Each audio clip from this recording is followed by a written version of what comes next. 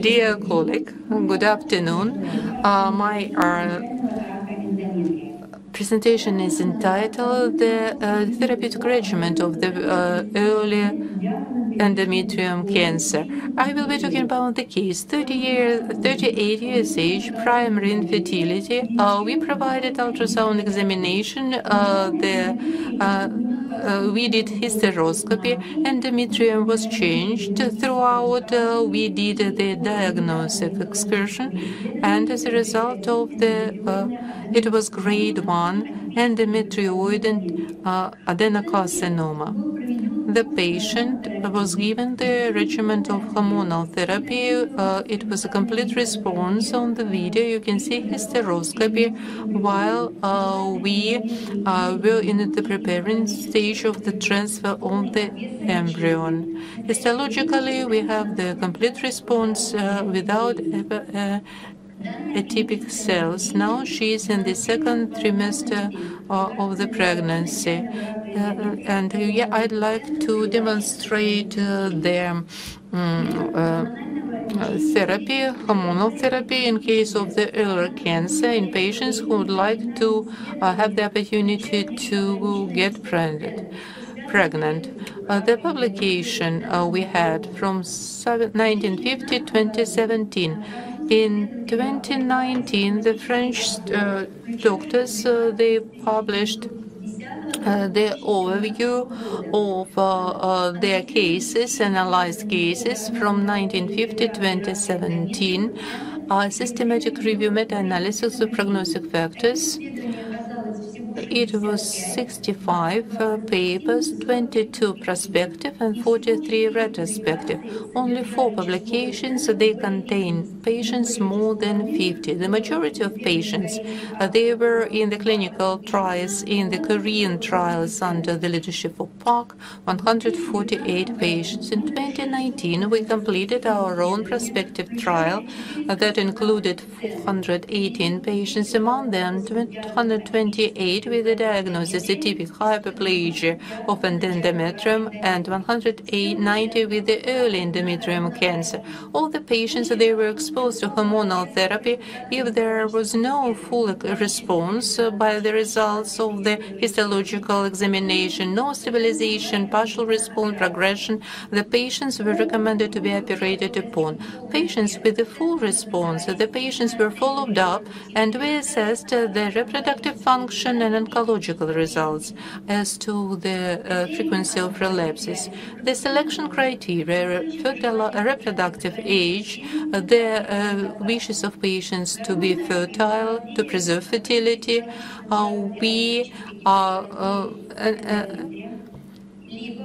Informed consent was asked for endometrial grade 1 or 2 without the signs of invasion, or the minimal invasion according to MRI data less than 2 millimeters and without signs of remote metastasis. Our conservative treatment, our basic for conservative treatments, are still the high doses of estrogen. We administered levonorgestrel containing intrauterine system. Concentration of levonorgestrel in endometrium turned out to be 100 times higher than using oral estrogens, with the minimum side effects. While we select agonisms for hormonal therapy, we selected among 4 medications. So we decided to use buserelin, that is registered in the Russian Federation and is prescribed in case of the hyperplastic changes in the endometrium.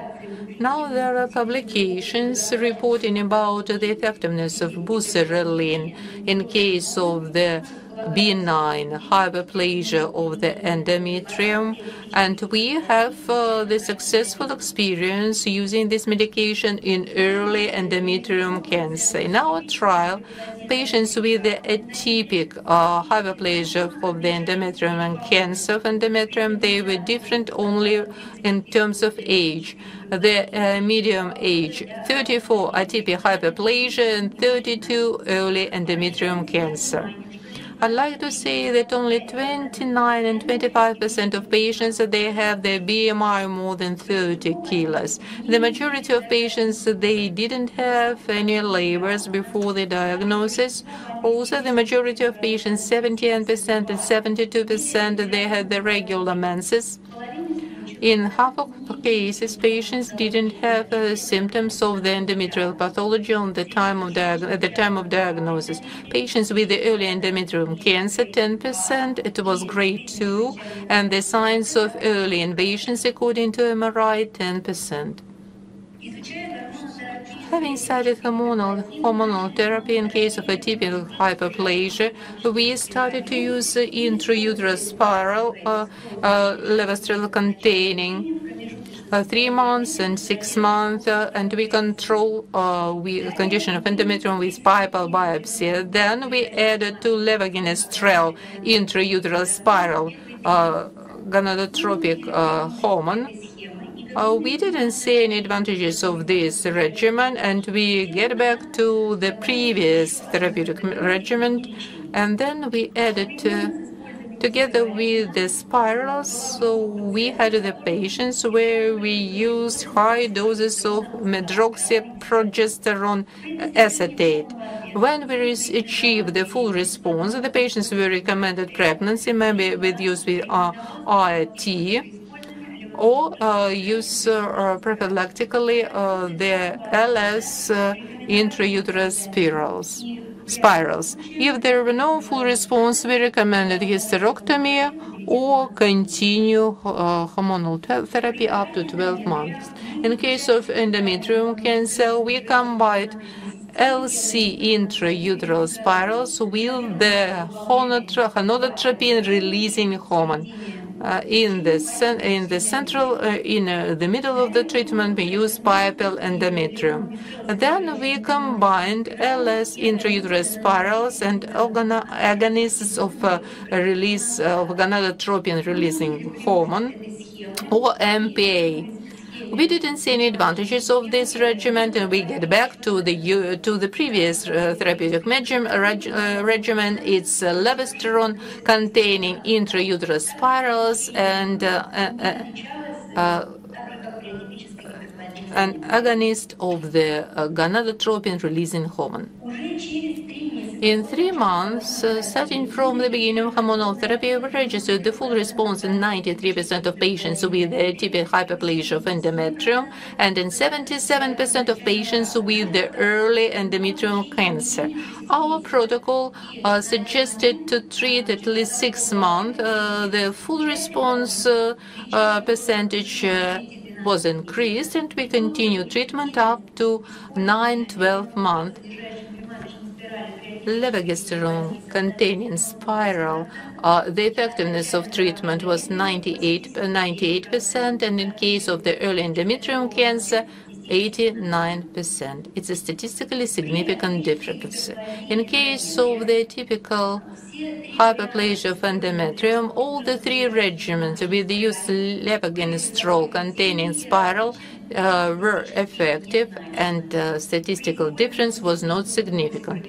When we use the high doses of hydroxyprogesterone acetate, the response was 87%, comparing to the other therapeutic regimen. In case of the endometrium cancer, the use of LV containing spirals together with the agonist with the releasing hormones, the full response turned out to be 71%. The higher frequency rate of the full response, 96%, we achieved where the spiral was combined with the gonadotropin releasing hormone agonism plus endometrium extraction. 32% they were not treated, 32 patients, 8% were not treated, 47% they discontinued the treatment, and the median of following up was 33 months. 230% they planned pregnancy, and 38% they planned pregnancy with the assisted reproductive technologies. Pregnancy happened in 53% of women.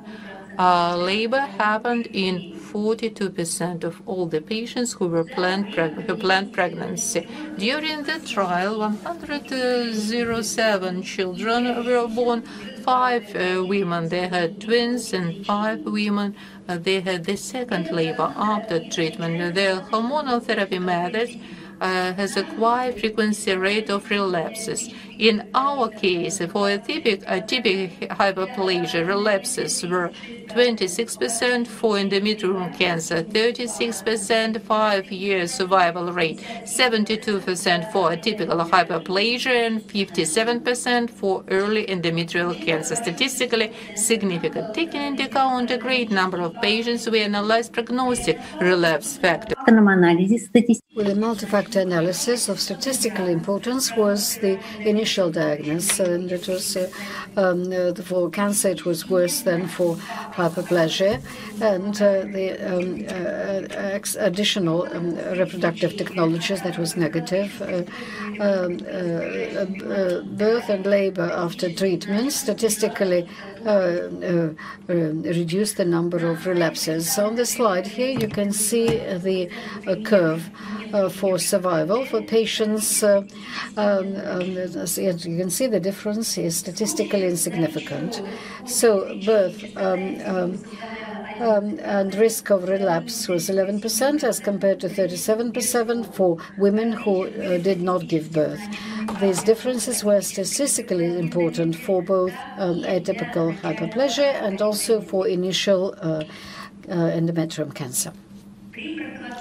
With preventive use of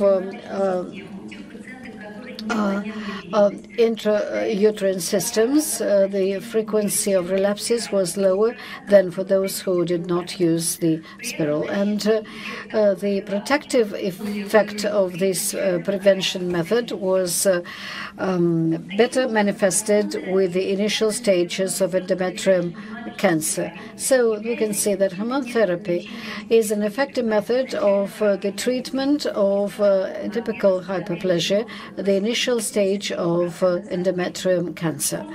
And after treatment, there is a high level and a high risk of relapse, 26% for hyperplasia patients and 36% for endometrium cancer.